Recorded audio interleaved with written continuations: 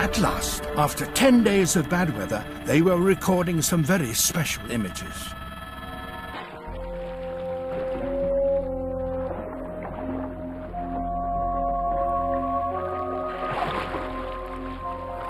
Nobody ever filmed polar bears out in this world of broken ice. You can't go there on foot.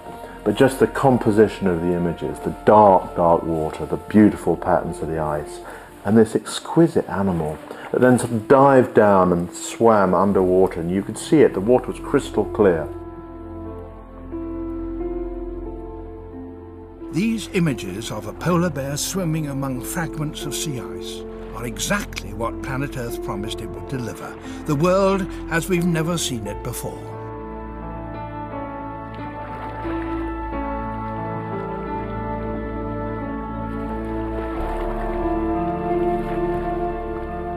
And finally I said to Cameron, let's pull out and pull out and pull out and pull out.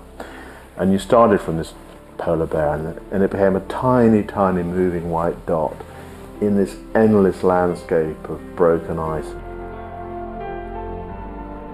It was just such a fresh way to see polar bears. It just made you think this is the biggest land carnivore on our planet, lost in a wonderful world of frozen ice. So it's special.